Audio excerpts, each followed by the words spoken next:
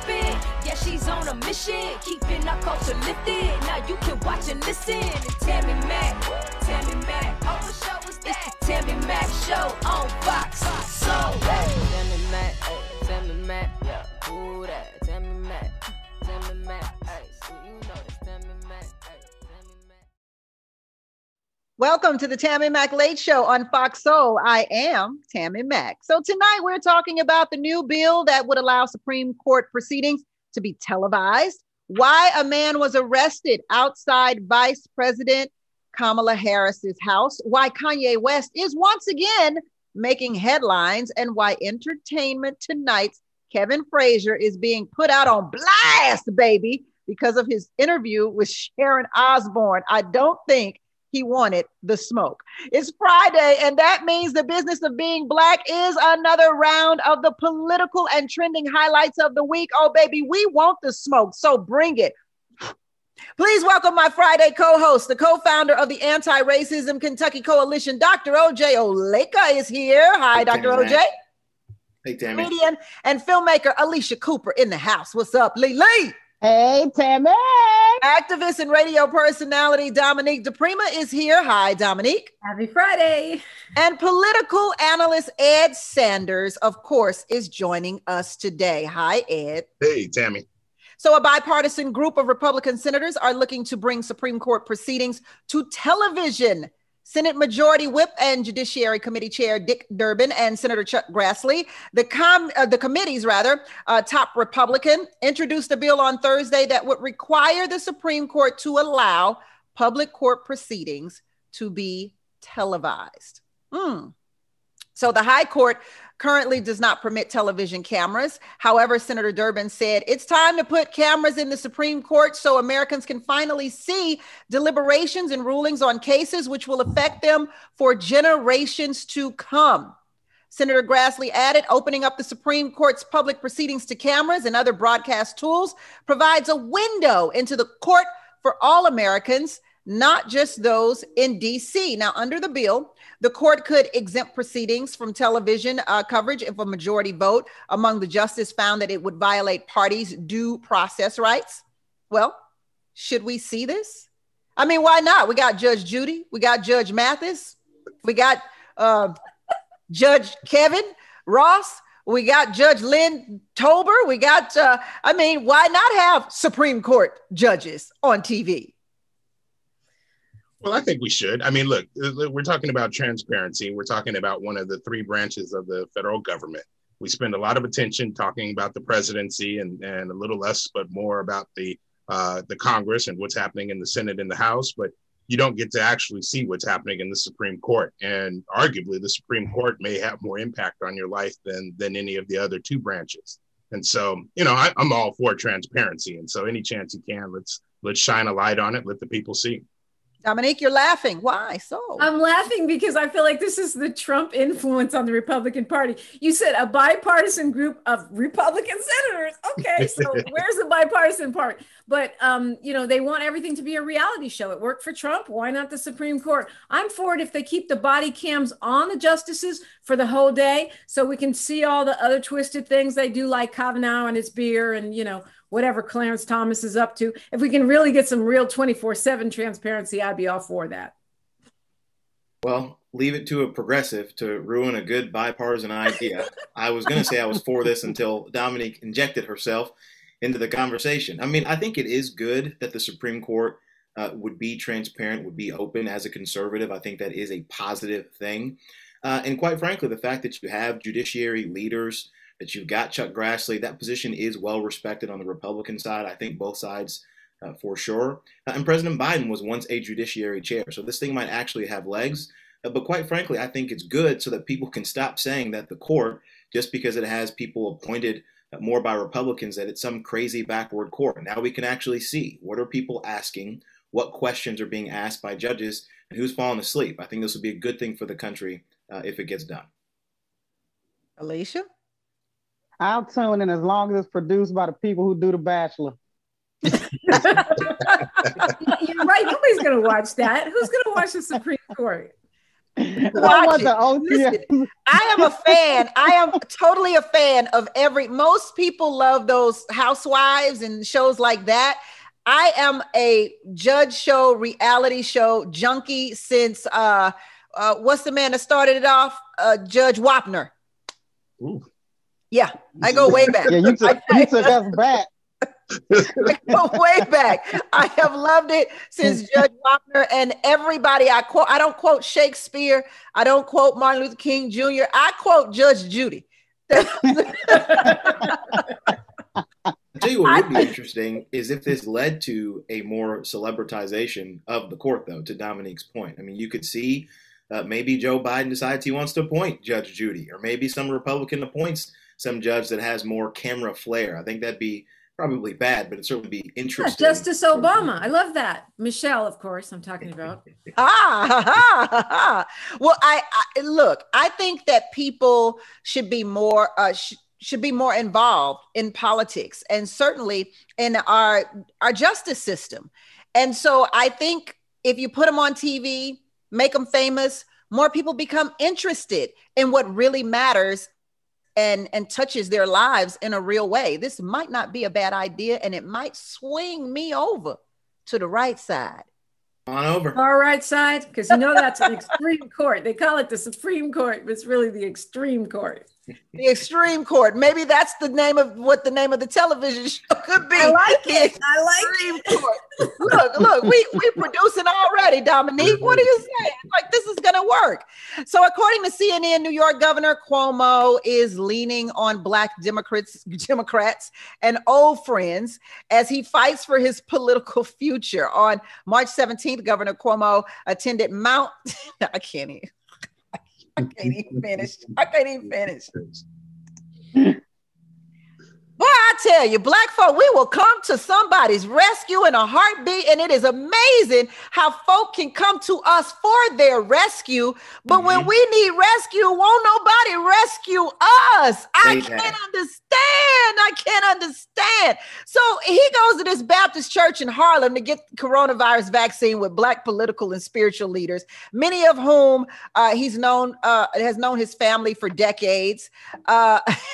Those same leaders are repaying that attention by not only standing by Governor Cuomo, but by loudly backing the due process and time that the governor is asking for. So has Andrew Cuomo done enough for New York's African-American community to justify this unwavering support? No. Does he have the African-American equity that he needs for like what you've done for me lately? I mean, honestly, he could be the greatest, but doesn't he have to talk about what he's going to do and then continue to do it?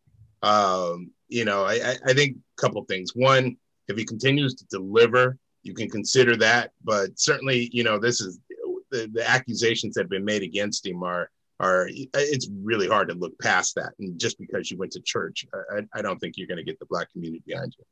But this is what Democrat politicians do all the time, which is why it's such a fascinating story.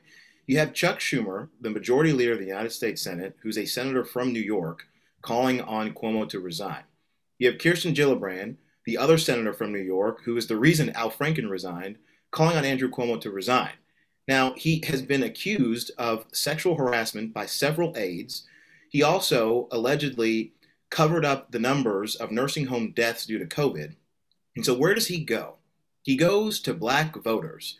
He says, look, I might have assaulted some women, maybe harassed them, maybe fudged the numbers on old people dying, but I'll just use Black voters as a prop to pull me out of my political troubles. Why is it that Black voters are always asked by Democrats to clean up their messes? To me, I think that's an interesting question that people ought to start asking themselves. So you're saying he's like the R. Kelly of governors? Is that like kind of what you're saying? I mean, because people will keep listening to R. Kelly, doesn't matter what he does, they keep listening and cha-chaing to that. I don't. I say, you about to lose your job. Get this dance? I think so. Honestly, I do believe in due process, and I agree because of the mistake that they made with Al Franken, and I guess, the endless due process that our former president gets. that people should go through due process. The problem that Cuomo has is now you're starting to hear verified claims that may, stand without too much investigation. Some of them are demonstrably provable with witnesses. So I think he's going to need more than the Black church. Ed. Yeah, I mean, listen, again, Will Black Jesus come to the rescue right. for Andrew Cuomo? I mean, it's very Trumpian, right? I mean, like, look at my Black people; they're supporting me, and so, again, when you look at it, I think most people can see through this. But if Cuomo stepped to the table with something that the community really wanted, like abolishing qualified immunity for police officers, I think people would stand in line for it. But at this point, he's got a long road to get back to the good graces of people in New York. Alicia, is Black Jesus coming to Andrew Cuomo's rescue or what? People really liked him prior to this. It's just really sad that it's come to this, but I don't think that's enough. Going to get a vaccination in a Black church in Harlem, I don't think that's enough. And as the numbers keep piling up, a new aide came out today that's currently working with him, and it's just not looking good. One thing I can say for us is that we don't really stand behind the people in our party that do those types of things. So I don't think he'll get the support in the long run. Like Dominique said, he's going to get due process, but we will step aside and let you fall. I remember when Gayle King was friends with Charlie Rose, and they used to laugh every single morning together. When Charlie stuff came out, Gayle stepped aside and let him fall. All Gayle said was, "Oh, Charlie." It was so sad. I said, damn, poor Charlie. Like, we know how to step aside and let you drown. And if that's what has to happen for Mr. Cuomo, that's what has to happen. Well, you said, going to the Black church to take a couple of vaccines is not going to do it. If he went to the Black church and sang Tamala Mann's "Take Me to the King," would that do it? No, because he with can't a wheelbarrow full of reparations, that might do it. Right. Hail Mary full of reparations. I like money. Yeah, because we know he can't sing, so he's going to have to do a little bit more. Oh, we're going to take a quick break and come right back on the Tammi Mac Show on Fox Soul. Tammi Mac.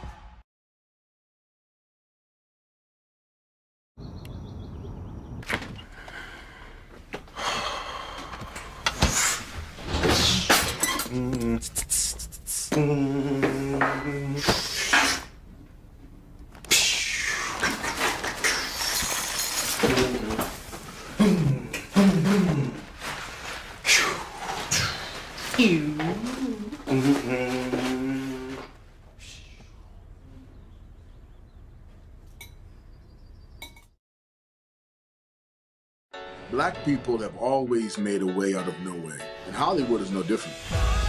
Because the images we see on screen impact our beliefs and our actions. And they last forever.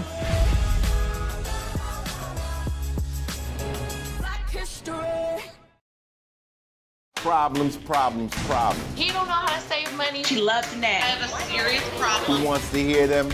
I do. Yes or no? Did you break the lamp intentionally? I did not care for it in the way that I should have. Oh, wow. In the streets, we call it squash and beef. She said yes. Stop right there. Were you lying? I would call it alternative facts. So here we go. Mediation is about to begin. The Mediator with Ice-T. Weekdays, 5:30 p.m. Eastern, 2:30 p.m. Pacific. Right here on Fox Soul.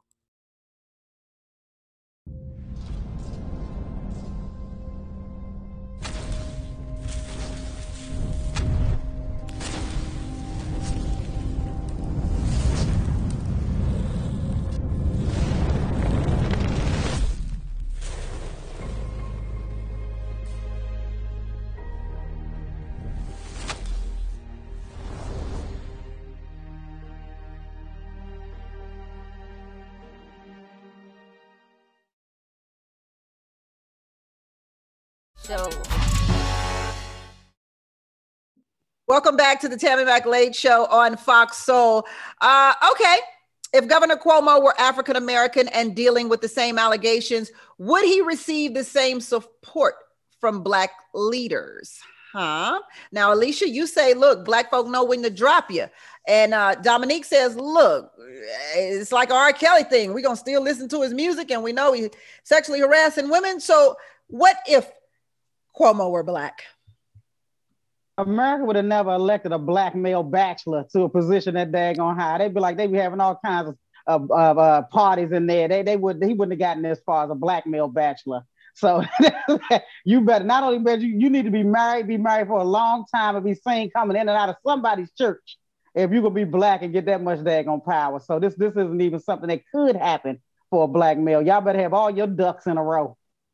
Sadly, that's white privilege. Is probably right on this. We've only had 4 black governors in the history of the country. So if Cuomo was in fact black and was a bachelor and had these issues, because I mean, let's be honest. If these things are coming out now, there were probably whispers earlier in his career.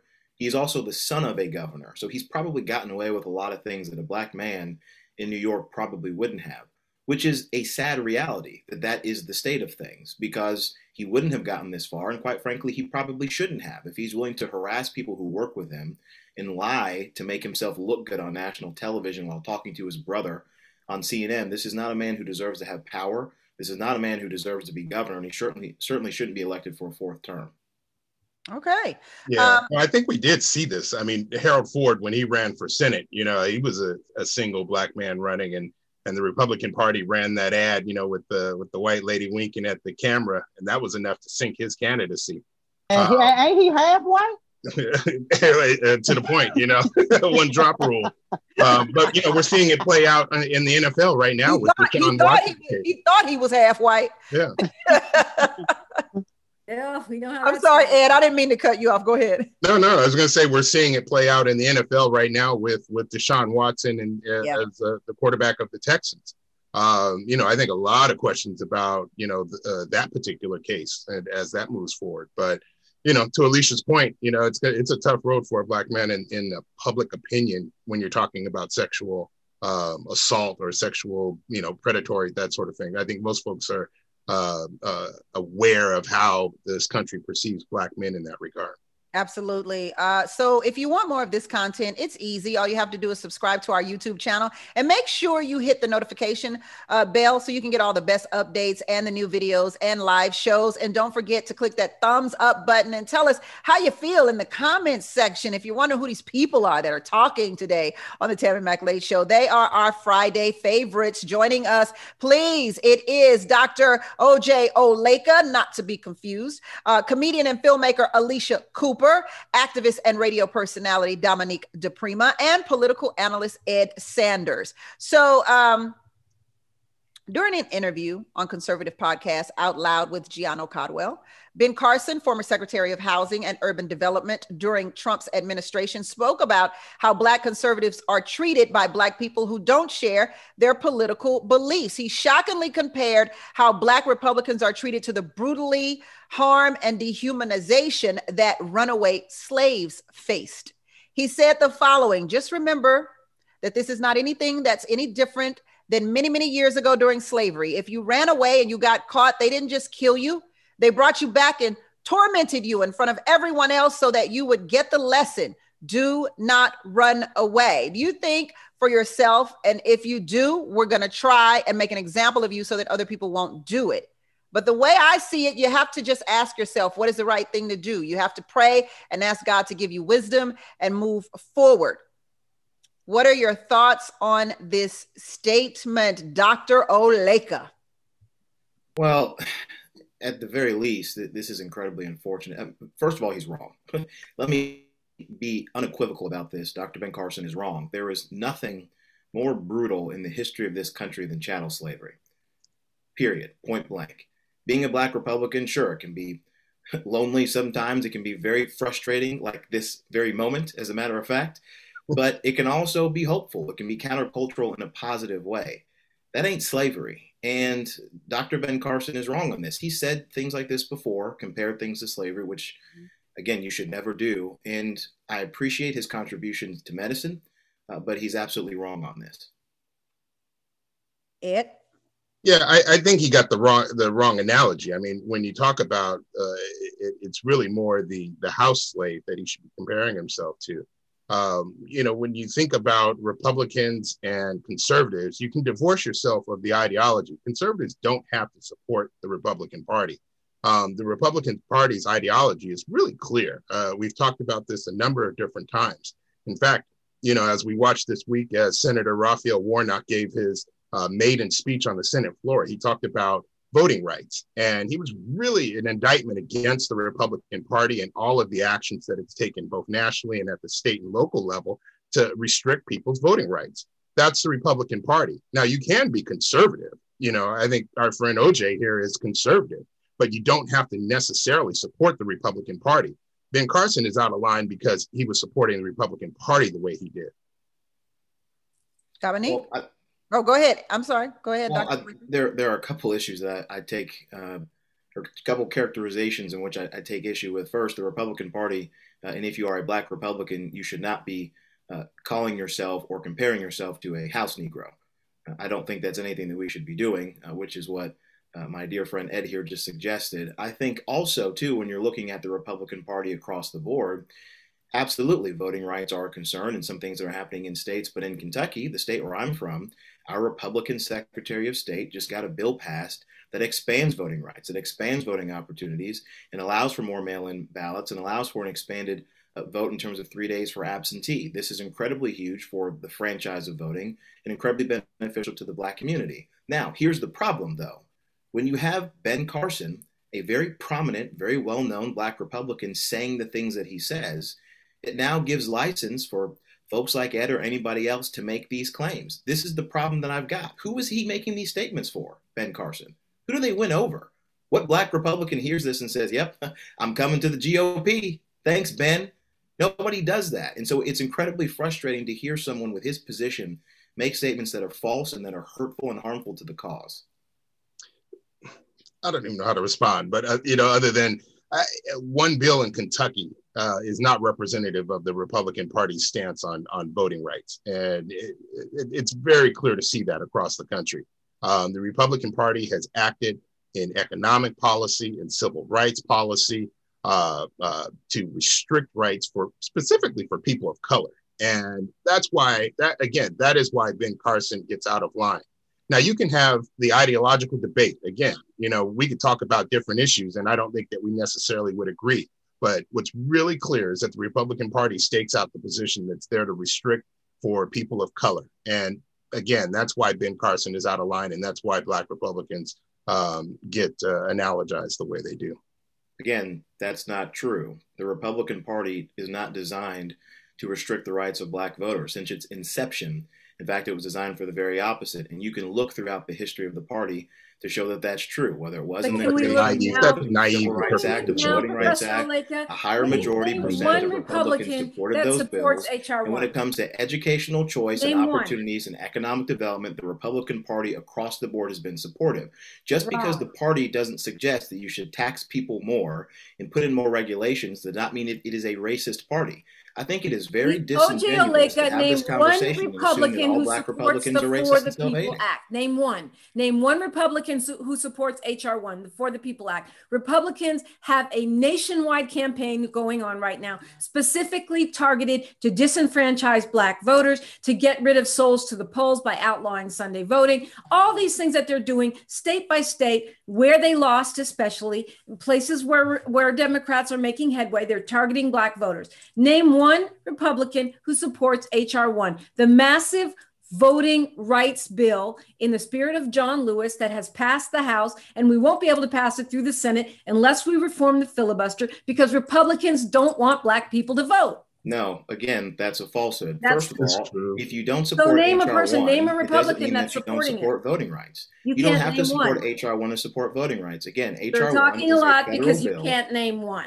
Because you don't have to name one. Just because you don't support HR1 doesn't mean that you don't support voting rights in the Republican Party to make the point that the Republican Party supports voting rights.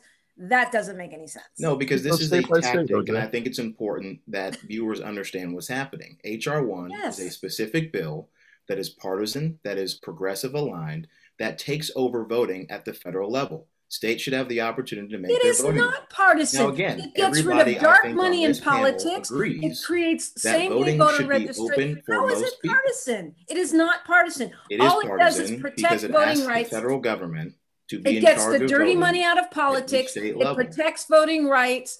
It is not partisan. Unless by partisan you mean Black people voting, poor people voting, working people voting. If that's what you mean by partisan, then yes, the For the People Act is as indeed. I've explained, and I think it's important for people to understand, and this goes back to Ben Carson's comments, you don't get to have these conversations if Black Republicans don't have self-inflicted wounds like what Dr. Carson said. First and foremost, point blank, the Republican Party, again, for the 50th time, is not the party of self-hating Black Republicans. It's not the party that hates people of color. It simply has a different It simply has policies that hate to provide opportunities for people. Well stated. It's that simple. We want lower taxes, limited government, and people want to protect civil rights. Now, I recognize that for a lot of folks, it may look and sound and feel differently. But what I'm offering to you today is this. Ed says that you can't hold up a single state and say this is the way things ought to be. I think that you can. I think that you can offer a different perspective. So let's standardize it with HR 1. And you mansplaining and over talking doesn't change the fact that you cannot name one Republican who is supporting a massive voter rights bill that is completely nonpartisan, standardizes elections so that we don't have the kind of voter fraud that Donald Trump was imagining and having delusions about that never happened. But in case you're worried about it happening in the future, you should be supporting HR 1. And yet not one Republican does. The Republicans are the party that doesn't want Black people to vote. They've made that clear in Arizona. They have made it clear in Georgia. And they're Florida. HR 1. Again, President Trump won more Black voters. Why would the Republican Party want to disenfranchise voters when there's an opportunity to win that? Quite frankly, Dominique, it's not mansplaining if I'm in the middle of an explanation and then you start to talk over me. Your explanation never ends. You don't leave room for anyone else to talk. That's the definition of mansplaining. Well, I'm going to leave room for a commercial break right here. We're going to pull off and get us something to get us right. And we'll be back on the Tammi Mac Late Show on Fox Soul. Tammi Mac. You were one of the first people to be vocal about how things were over at that network. Hollywood Unlocked Uncensored. No one believed me. Looking back at it, how could they? Because the depiction of me was problematic. Every Friday. I feel like these networks that are ran by a bunch of white people create conversations and experiences for the culture that are really negative. I just feel like we will sign up to be on TV at any cost. We have to stop participating in it. That's the bottom line. They stepped up and enlisted to bravely serve our country. But life is challenging, and sometimes we need a shoulder for support.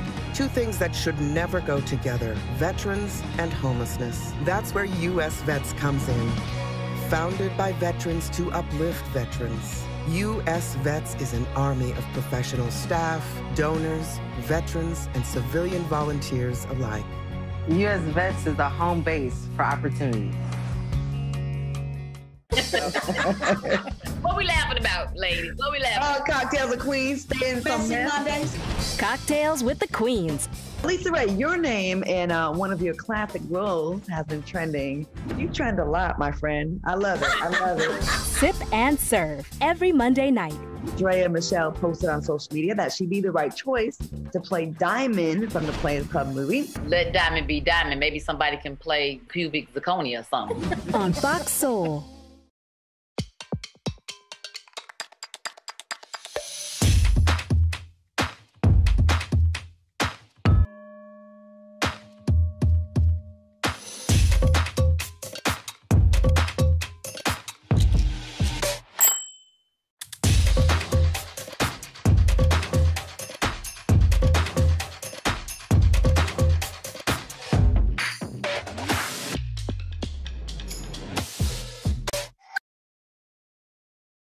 Tammi Mac Show.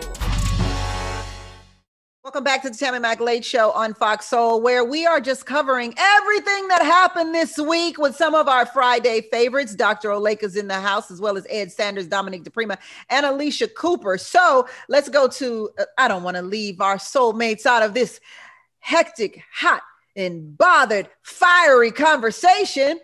Julia Dawkins. Hi, Julia. Welcome to the show. She says, I knew they were lying about the nursing homes because we got hit hard, especially in New York City. Incog says, Alicia is right about having to be married as a Black governor in New York. We had David Patterson, and he was open about extramarital affairs and then an eventual divorce. New York doesn't want a messy politician. Okay, Dr. Ben Carson has been wrong about a lot lately, except neuroscience. He needs to focus on medicine. I don't know. Nobody went to him when we were talking about the coronavirus. I don't understand why. It is an interesting point there. Hold on, we got some more here. Okay, let's see. They couldn't get enough attention or a takedown on the nursing home scandal, but Me Too accusations will surely get a person canceled in this era. We'll go right back. Let's see. Cuomo does not have the African-American equity on lock. He couldn't even make use of the Black speechwriter in his own damn office. Give me a break. And I'm not sure who Racine is saying talks too much. Who talks too much, Racine? Welcome to the show, Racine. Thank you for being here. She said he, so it was either Ed or Dr. Oleka. Was that mansplaining? I'm telling you. I'll take the hit, OJ. I think it was me. Let's get a little serious here for a minute. 8 people, including 6 Asian women, are dead following a series of shootings that happened at 3 massage parlors in Atlanta on Tuesday. The shootings are the latest acts of violence against Asian people in this country, which has risen significantly in the past year, in large due to racist rhetoric after the pandemic.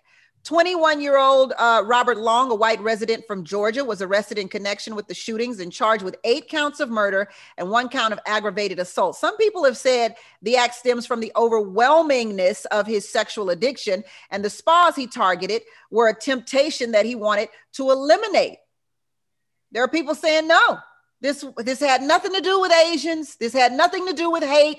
This strictly had to do with sex. And let's not leave out that he had a really bad day. During the press conference, Cherokee County Sheriff's Department Captain Jay Baker said the Atlanta shooter was having a really bad day. And this is what he did. Is this just another fine example of white privilege? Absolutely. Absolutely. Kirk Franklin said he had a porn addiction. Michael Douglas said he had a sexual addiction. There's a lot of people who said they had sexual addictions. They never went into Asian massage parlor shooting people up. It's just an excuse, and we cannot let it get by. We can't let him. They have to throw the full weight of the law against this man so that other people won't think that they're going to get a slap on the wrist. This was absolutely ridiculous. It was a hate crime, and it needs to be treated as such. They can't keep using these dumb excuses. And that's exactly what it was. A sex addiction made you get an assault rifle and start shooting a bunch of people.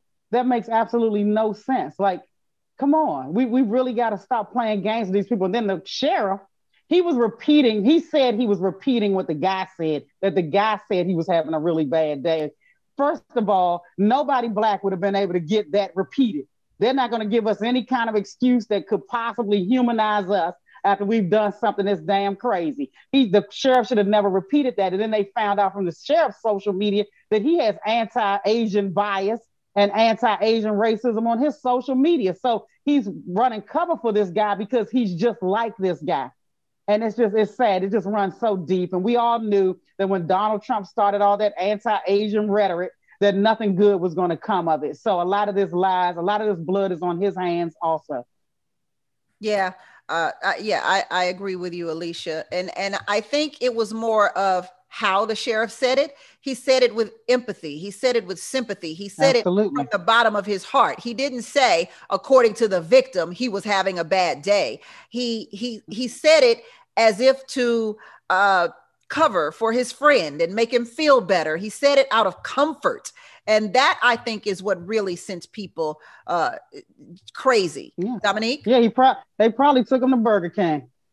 Well, I have to wonder in my mind, this guy is obviously a sympathizer, the sheriff's spokesperson. One, why wasn't he fired? He's got this, racist stuff up on his social media. And two, I'm wondering if he's telling the perpetrator or the suspect, hey, say it wasn't a hate crime, because if it was a hate crime, you're going to get extra time. So to me, absolutely, this is a hate crime. Absolutely, it is Asian hate. And, it's ridiculous to try to say that it isn't. It's all part of the package known as white supremacy. And the other thing, that I would add, I think all of us have to stand in solidarity with the Asian American community. 3,800 hate crimes in 1 year against Asian Pacific Islander communities. That is completely unacceptable. And this sheriff should be fired. This guy should not get kid gloves. And we do need to take this seriously. I don't even want to say the guy's name. I don't want to give him any fame and fortune. If a slaveholder had sex with his enslaved people, which many did, and they had a sex addiction, does that mean they're not a racist? Yeah, no, I think you're nailing it, Dominique. I mean, when you look at it and you look at what he describes as his sexual addiction, and it's this fetishization of Asian women, that in itself is born of this notion of white supremacy, right? And to dive in too deep on the show is not appropriate, but I think you're nailing it right on when we talk about why this is a hate crime against Asian women. I think there's another issue that has to be looked at, and it's a national security issue. And we've got to look at this issue of these the subculture known as incels, right? These involuntary celibates, as they call them, and it's just counterculture. It's out of this group that there's been a number of these different mass shootings, and we're talking about typically white males not doing well either academically or economically, staying at home on the computer, which is where they're digesting all of this porn and stuff like this. And they get their minds warped, and a lot of them are snapping, and you're seeing these mass murders take place.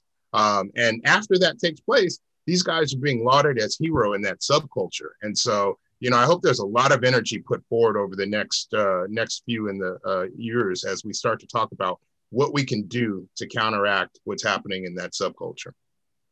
Dr. Oleka. Yeah, this is one area where I do struggle to be calm. Again, to the viewers who don't know, my wife is half Filipino, and we have talked about this all week.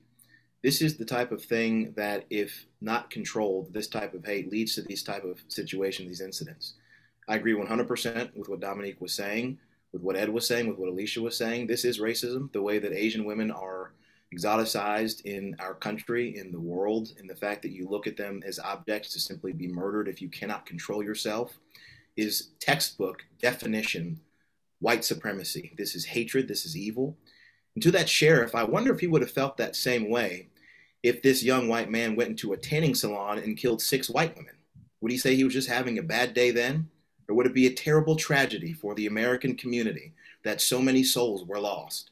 This is the problem when we don't value people equally. We start to say it's just a bad day when 8 people lose a family member that they love because of what they look like and because of who they are. It is disgusting, and I think that we need to do more to make sure this doesn't happen to people within that community. I don't know if it's, how when you get ready to buy a new car, you see that car everywhere you go, or when you get pregnant, you all of a sudden see a bunch of pregnant women. I don't know if it's because it's what's in my mind now, but it seems like even though we have made it clear through the 2020 movement, world movement that was had, through Black Lives Matter, through John Lewis and Congress people, I don't know why it continues to happen if we have explained and we have cried out in the largest of ways we could possibly cry out that people who are not white are dehumanized over and over and over again. So why is it that they don't get it yet? So it seems to me like I'm all the time now seeing white people not getting it. And that's why I use the comparison of when you get ready to buy a Toyota, you see Toyotas all the time. When you get pregnant, you see pregnant women all the time. It's like now, whenever something happens, I see white people dehumanizing people all the time. It happens over and over again. We're not going to go into it, but Sharon Osbourne, when it comes to Cheryl Underwood, telling her, "Don't you dare cry," and then they not thinking anything of it. But I want to kind of switch this whole conversation to something that could be a sensitive subject. A lot of people have posted, and particularly a significant amount of Black people, stop Asian hate on their social media platforms. But there are other Black people who are saying, hey, where were the Asians when the Black Lives Matter movement happened? Where are these people when we're killed, when we're hurt? I took a different perspective on my social media today, and I posted "Stop White Terrorism," because really that is the crux of the problem. The problem is we let these white terrorists live. They suffer no consequences other than a nice little sweet time in jail. And it happens over and over and over again. Meanwhile, you take a Black man who's selling $5 weed or allegedly stealing a backpack, and you lock him up for years, decades.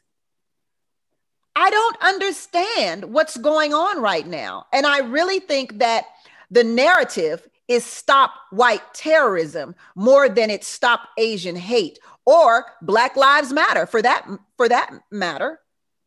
There's a bigger problem here, and it has nothing to do with Asians. It has nothing to do with Black people. It has nothing to do with Hispanics. It has to do with white folk and the way that they view everyone who is other than white. We'll take a break. Come right back on the Tammi Mac Late Show on Fox Soul.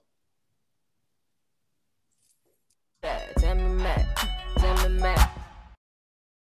Before we go, we have a little surprise guest. Hey! Oh, in the building.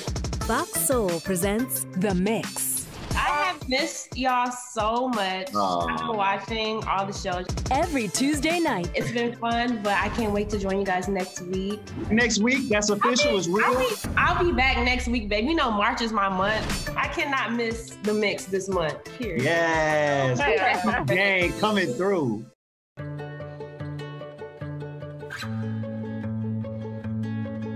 I feel like her heartbeat is like same speed as mine.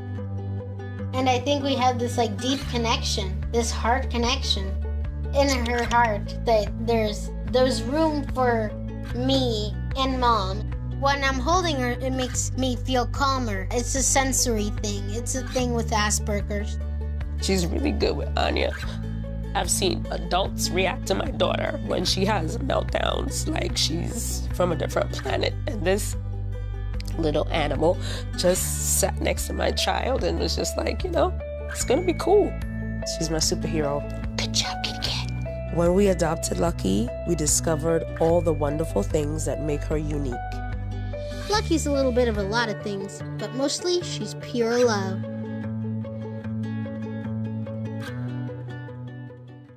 You and I met about 10 years ago. I pulled up on you. I think we was at a chicken wing spot. I don't know, with some real hood. Fox Soul presents. I was like, Mo really is hood. She really is about that life. Hollywood Unlocked, Uncensored. We instantly clicked, and then you just disappeared.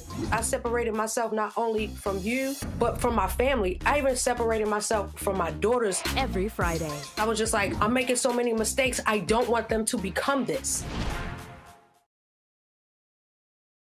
Tammi Mac Show. Welcome back to the Tammi Mac Late Show on Fox Soul. So we're going to lighten it up just a little bit. I mentioned Sharon Osbourne earlier. Kevin Frazier of E.T., right, is feeling, speaking of entertainment tonight, shouts out to Nichelle for being the first Black woman to co-host Entertainment Tonight. That's a big deal. So I had to give my sister, because she used to, I don't know if you remember, Dominique, but she used to be on, a roving reporter on the local news in LA. Oh, that's right. You remember? Yes. Yeah. And I have always been fascinated with her reporting and her style. And to see her go so far, I'm just so like, she's such a role model. I'm fascinated with her journey. But Kevin Frazier is feeling the heat for posting on his social media that prominent Black women in Hollywood should get together, educate Sharon Osbourne on race. His post did not sit well with actress and racial justice advocate Amanda Seales, who replied, "You must be out of your goddamn mind. How about you put your energy into providing a safe space for those on the show who have been terrorized by her rampant racism, classism." What was funny to me was she said, "How about you put how about you put your little jacket puddle, take your little jacket that you're trying to put had your white women walk the puddle over." I mean, Amanda Seales went off completely. Well, Kevin Frazier shot back, said, "Been doing that for years. I wanted to hear your thoughts. That's why I tagged you. I respect your opinion, not trying to get into a scrap." And Seales replied, "Well, you missed the mark this time, brother. Why should Black people be tasked with educating white people about racism? Or should we? Should we? Should it be our job to tell white folk, hey, it's not good. We won't do that." Well, I mean, look, this has been part of the conversation about anti-racism. It's one of the big bullet points. White people, educate yourself and each other. Read a book, How to Be an Anti-Racist. Read Abram X. Kendi. Read Robin DiAngelo. Read Frederick Douglass. Read James Baldwin. Read a book. Girl, ain't nobody read no books, Dominique.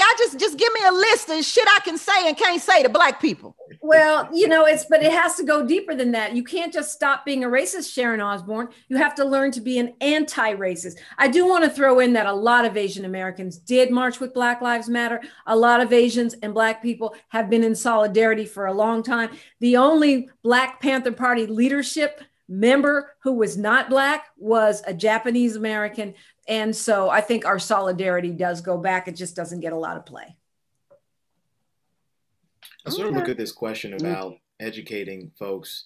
It's almost like evangelism in a sort of way. Some folks don't want to do that. It's obviously, I don't think it's our place as Black folks to have to educate people on anything. But if you end up being close to some white coworkers or white friends or whatever, and they feel comfortable asking you questions, if there's an opportunity.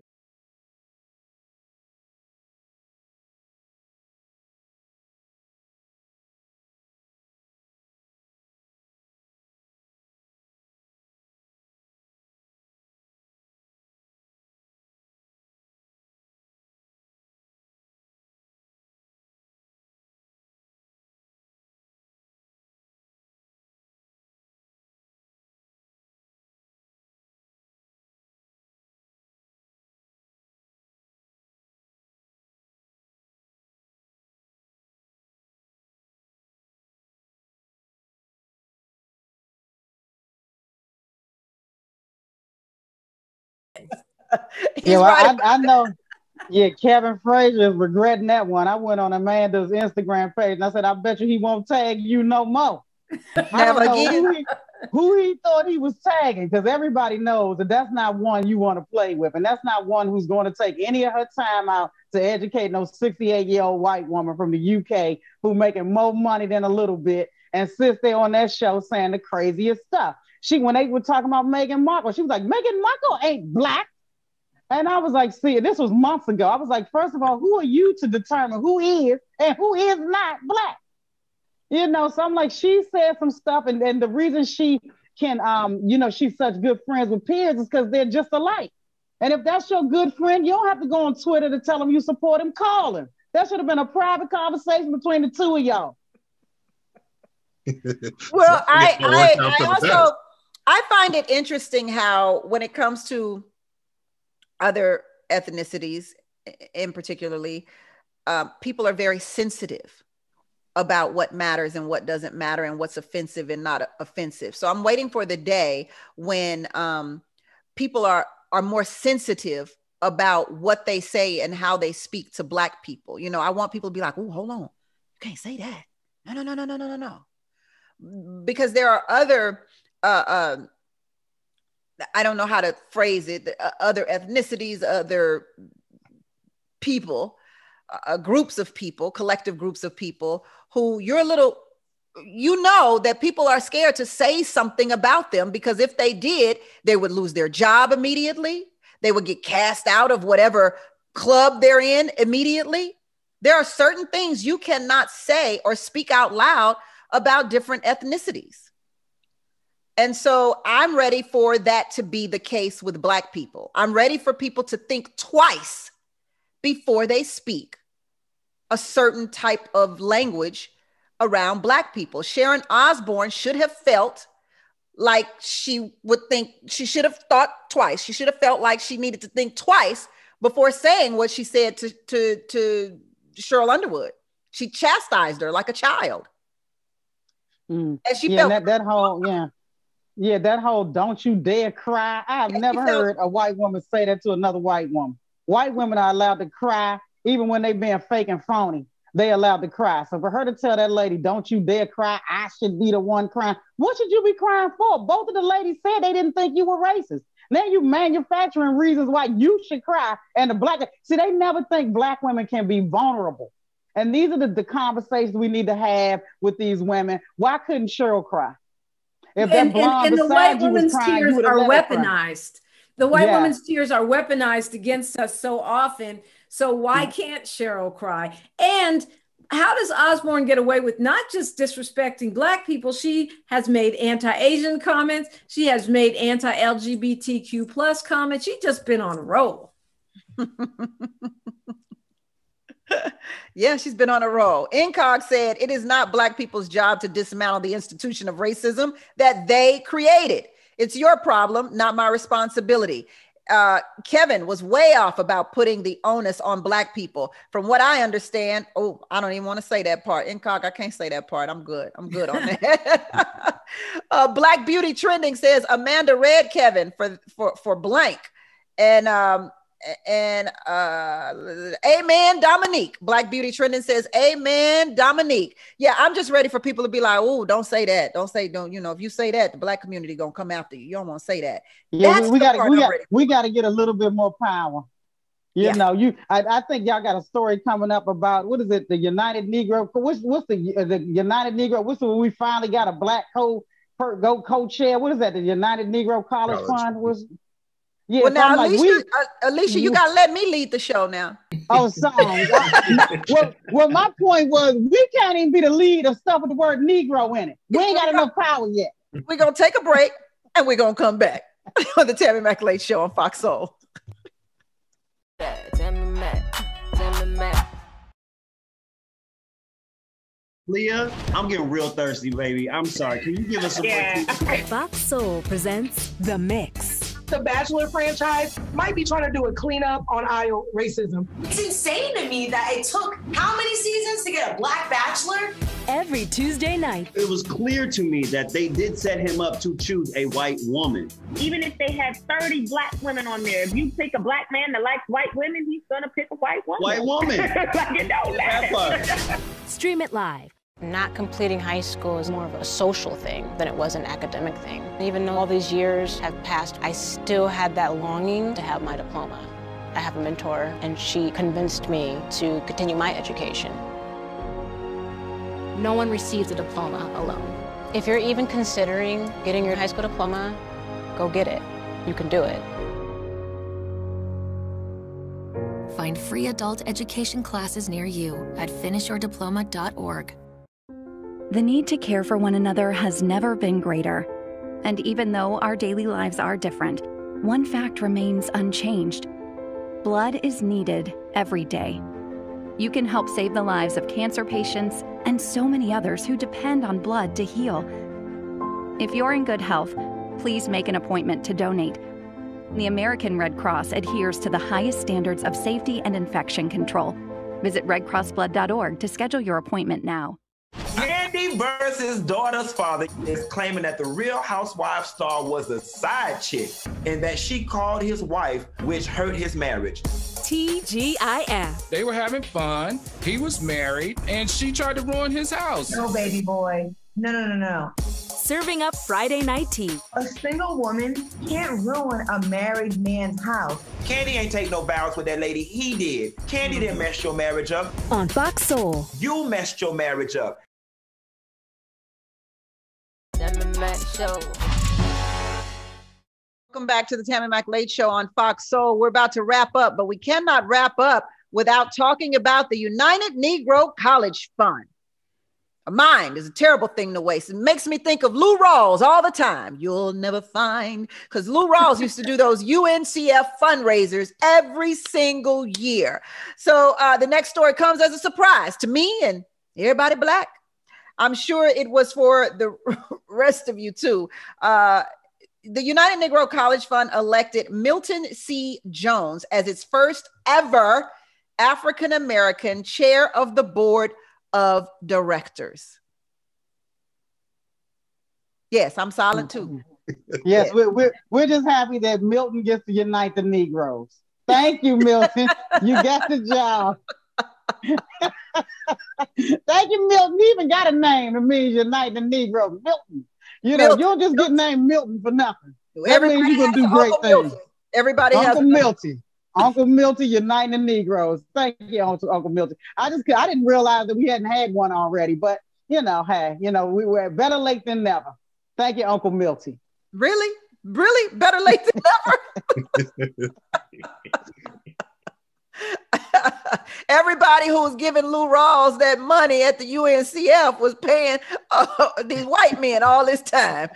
Your money wasn't going to the Negroes at all. Well, at least the scholarships are going to Black people. And it's interesting that this is happening during a time of reckoning because of Black Lives Matter and the anti-racist movement. The Fortune 500 companies are being forced to look at their boards, and most of them have 0 Black people. Even now, months after they all pledged to make change due to the Black Lives movement. And so it's interesting that this is also coming home to roost at the United Negro College Fund. Hopefully we'll see change, not just in the Black organizations, but across the board on these boards. Ed?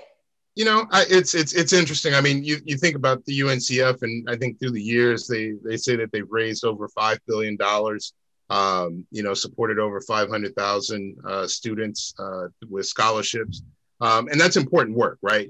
No matter who's been the chair of the board, you can't lose sight of that impact on educating African Americans in the country.